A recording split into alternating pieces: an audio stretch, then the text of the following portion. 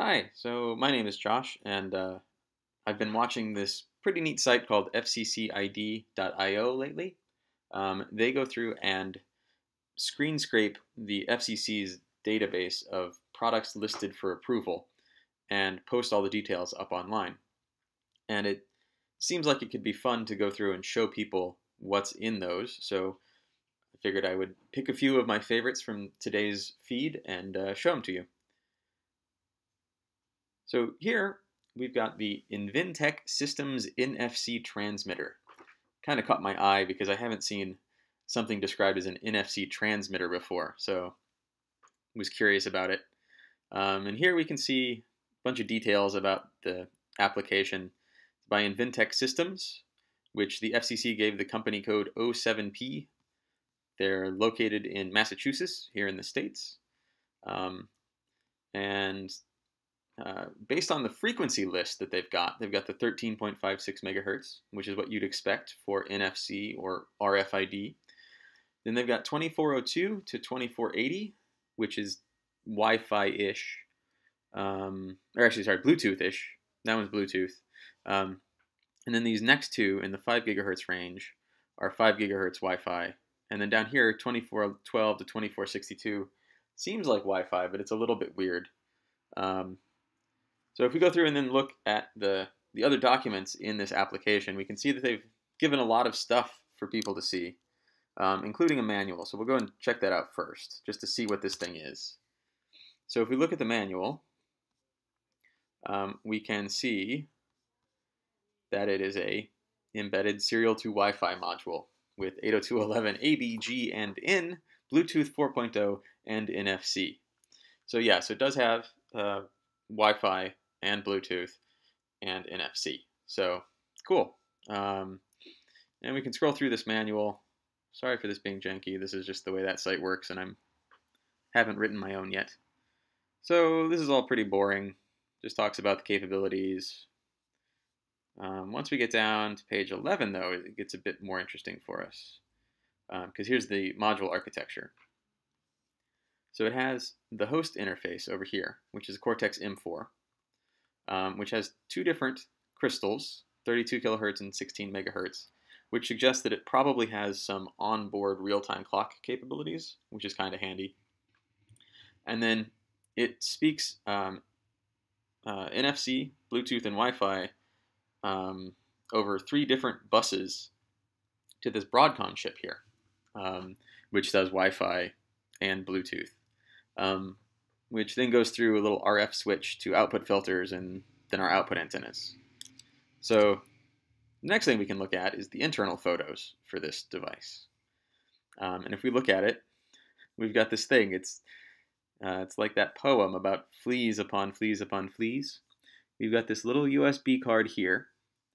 And then on that, there's clearly this other module, which is the module that they're applying for certification on. And then on top of that module is this other little module. So if we look actually at here's what it looks like from the first part. But if we scroll down to the interesting thing, we get this. This is with the can off. So that means that this is probably the Broadcom chip, which would make this and this the two crystals. Because it looks like that's X1 and that's X3 maybe, or X2. It's really hard to read these little pixelated graphics. And then this is going to be that Broadcom chip on its own little carrier board. So they all sit on top of stuff. And they do have this onboard antenna here, which uses a little chip antenna. And also it looks like a trace antenna. That might also just be a matching network, but I'm really not sure, honestly. And they also offer this UFL connector.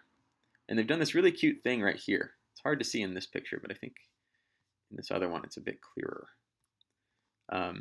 In order to choose between the two antennas, they've got this little L, and you populate that with some component. Probably a capacitor. Could also just be a 0 ohm jumper. And that's how you actually attach to your antenna, which is pretty neat. So yeah, so this is a cute little device. I like this thing. And it does a lot of stuff. All in this little package. And then this little connector here, there's this little 2-pin connector is almost certainly going off to the NFC antenna, because it's really hard to fit a 13 megahertz antenna in something so small, because this is a USB connector. So this thing is about thumb drive sized. So these people seem to do interesting things. So let's see what else they've got. So we can click on this thing and see other things they've got. So this was the 341 that we were just looking at. And there's 3 different applications for that, but whatever, we don't really care. They do have one other thing, which is a 2.4 gigahertz USB dongle. So let's take a look at that thing. So this is it. This one is 2405 to 2480, which again smells like Bluetooth. And they've got a lot of good stuff in here, the manual, the photos, etc. So let's look at the manual real quick just to see what that is. And when we do that, we see it's a Zigbee dongle, which, okay, 2.4 gigahertz, that makes sense. This manual, unfortunately, is not nearly as helpful. It does show us the TI Smart RF Studio, which tells us probably what's on the inside, and tells us how to, look at TI's happy clicky GUI for reading the registers. And that's actually all that's there. I don't know what that error is. Oh well. So if we then go and look at the internal photographs of this device, of the 2531F, we get this little thing, which is pretty cute. So here's the USB on the circuit board, and then there's just this little circuit board. So on the top here, we've got this big IC, and that's a CC2531, which is a Texas Instrument RF chip. And, does a bit of everything. It's got its crystal right here. Lots of test points, which is super handy whenever you're poking around at stuff. And that's about it. And then on the back, it has this little thing, which if you do a lot of RF design, you'll recognize that sky on there as being Skyworks, who do a lot of like RF switches and stuff like that. This looks like it's an active component because it's got 20 pins around it. There's 5 on each side of this QFN. And then it goes out over this away. This is probably a SAW filter, something like that. And again, out to a PCB antenna. And this is a pretty cute little antenna. I don't actually know what this thing is. I haven't figured that out yet. But you also see that they've got little spots for lands for a can on this, which is pretty cool. Yeah, so if we go and look for the chips, this is that CC2531 system on chip for 802.15.4/Zigbee, which is just, standard issue chip for TI. They're $3, $4 in quantity 1,000, which is not too bad. And then if we look at that other part, it took a little bit of sorting out to figure out what it was, but it turns out that it's a Skyworks SE2438T, which is a 2.4 gigahertz Zigbee front-end module. And this thing is super nice. It's got built-in, the antenna connects over here. It's got the little capacitor to couple in all there. And then it's got an RF switch, which can send it either from a power amplifier through a low-pass filter. You see how there's 2 bars and the top one is crossed out? So it blocks the high, lets the low through. So a power amp through a low-pass filter out to the antenna. Or the signal can come in from the antenna through this low-noise amplifier and come back. And then there's another RF switch here for whichever we want to do. Oh, and there's one other RF switch here for bypassing the amp. And then this goes back to our transmit-receive positive and negative pair. And this is a ballon, which is a little transformer to match the input impedance with the output impedance of these 2 circuits. And all of this is inside of that module, which is really nice. And then it's got logic control here, and it looks like these are relatively reasonable. Some of these things want like 1.5 kilohertz tones to control them, that sort of thing. Anyway, so that's this device. It's got lots of neat stuff in it. It's got lots of neat tricks in it, and I think there's a lot that we can learn from it in terms of chips that you can use, etc. So from these two pictures on the internal, you can get some idea of the pinouts of things and see roughly how they're doing stuff to see how these two pieces would work together to build this system.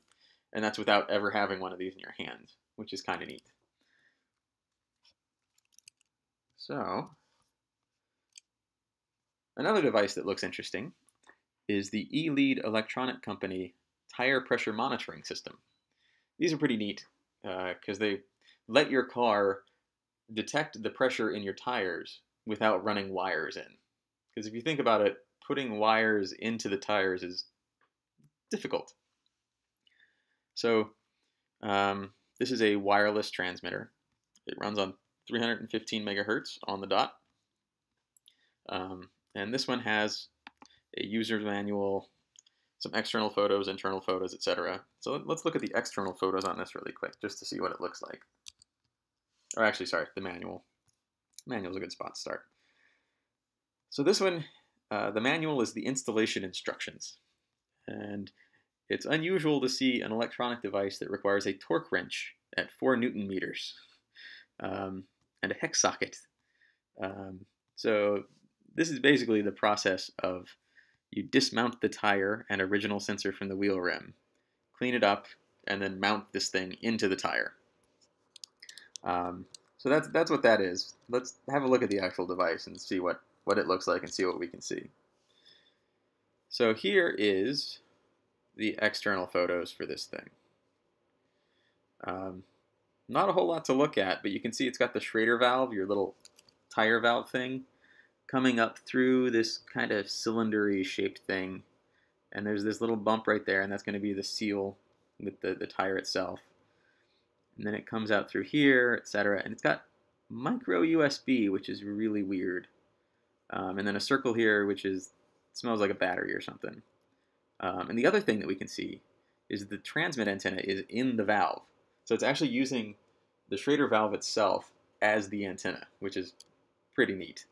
So yeah, so this is the overall package for this device. So now we can look at the guts of it with the internal photos. So here's the top view of the whole thing all assembled, and there's that round bit, which is in fact a battery. There's our valve. There's some headers that are just terribly stuck in, like they just pasted it on. And if we scroll down, we'll see the device flipped over and out of it. And notice that there's no holes for those headers here. I'm pretty sure that they're actually right under the IC here, which is terrifying. But this IC, a little bit of Googling on this one too, but that's Infineon, and it's the SP37025, yada yada. So we'll come back to that in a second. But there's also this thing, which is weird. Why is there this big inductor there? And also, why is there micro USB, which has an O-ring on it? Like, it's just weird. So we've got this big inductor. We've got 60 megahertz oscillator for the whatever is in here.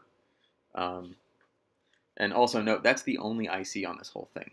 The back is not loaded. This is a single-sided load board with nothing but one side with components.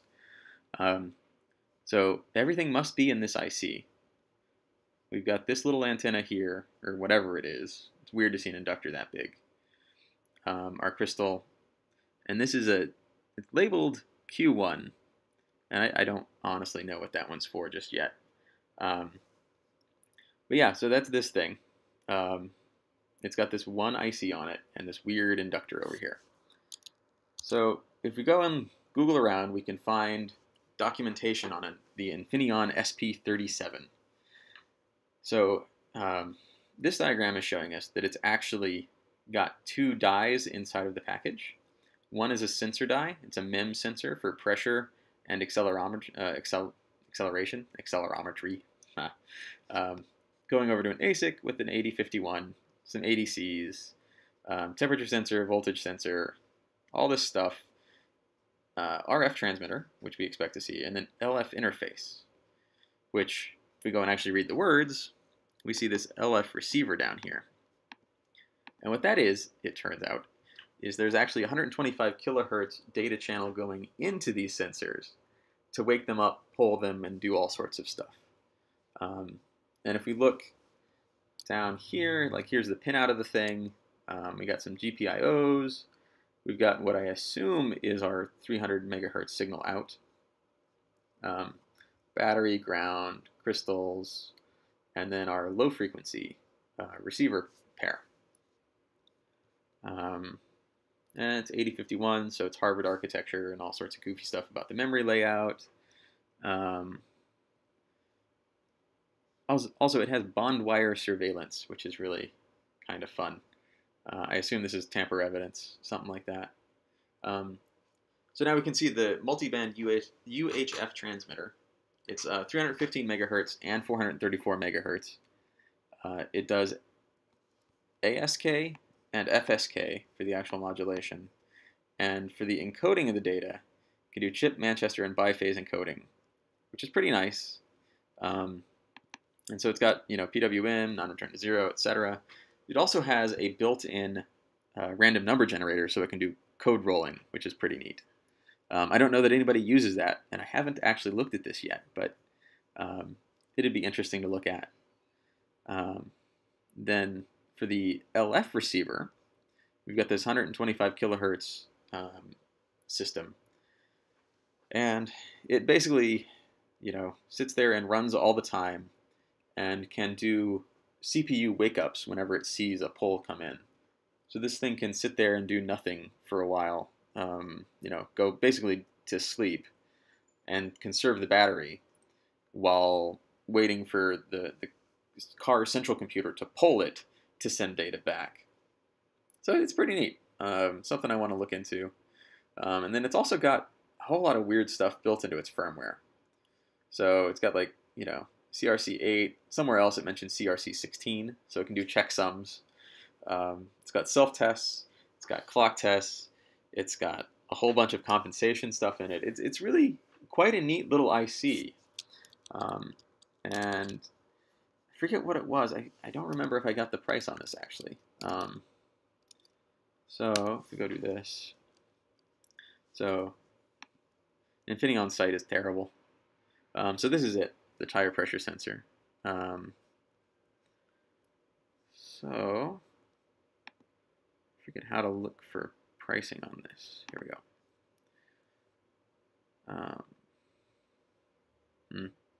Yeah, I don't remember what pricing on this is going to be, but it's pretty neat. It's got all this stuff on there. Oh, and that's actually one other thing to mention. How does it measure pressure?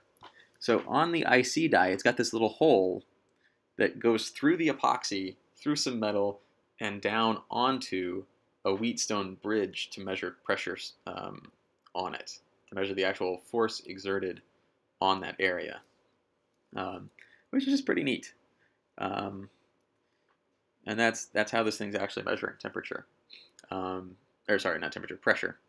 Temperature's on the ASIC die and is almost certainly a voltage detection circuit. And we also figured out what this big goofy thing here is. This big inductor, L2, is there for the low frequency stuff. So I think that's it for today. This went on a bit longer than I expected. I'm going to have a look at this and upload it and get some feedback from folks and see what could be good about it, what's not so good about it. Feel free to leave comments below.